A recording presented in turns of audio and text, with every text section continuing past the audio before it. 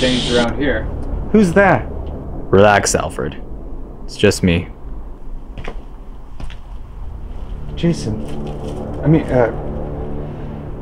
Master Todd. Is that really you? Jason's fine, Alfred. You're not my servant.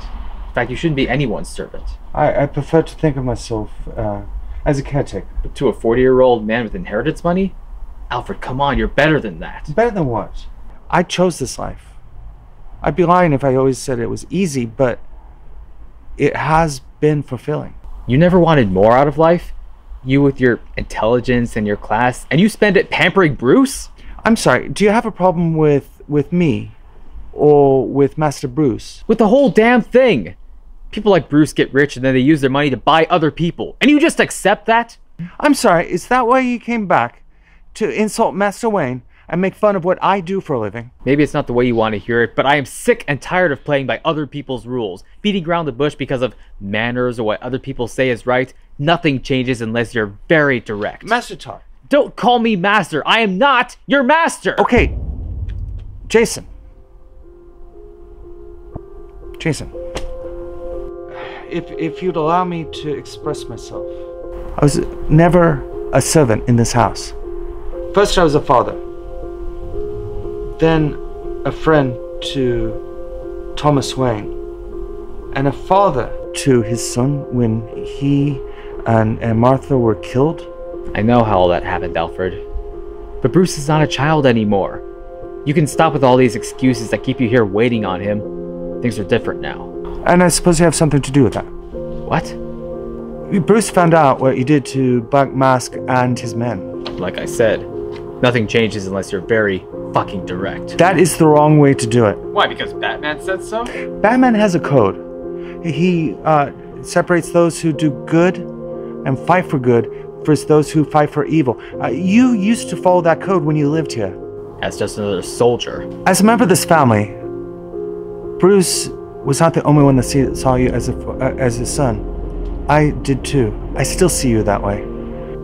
That's why I've stuck with this life, so I can see boys who have endured tremendous hardship grow up to be extraordinary men. When Bruce brought you in, I saw beyond the boy who tried to steal car parts and act tough.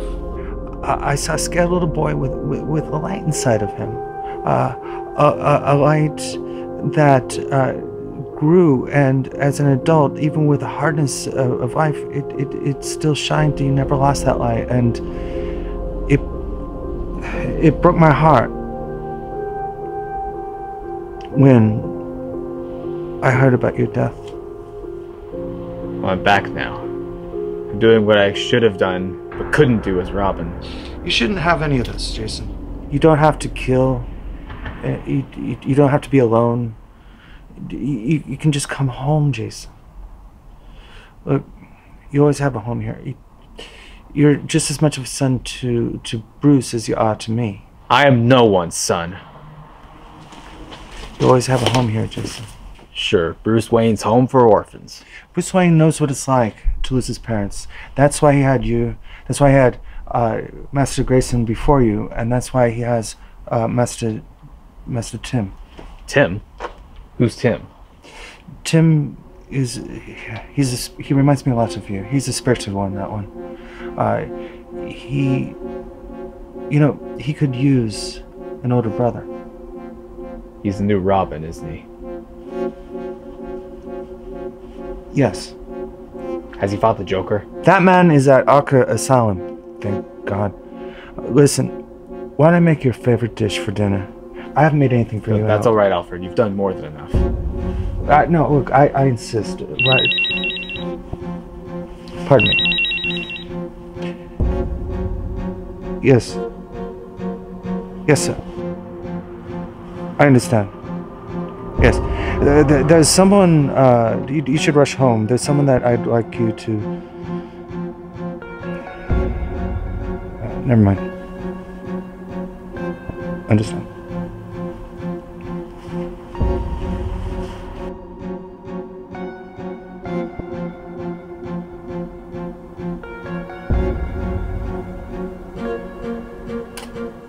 Always have home here.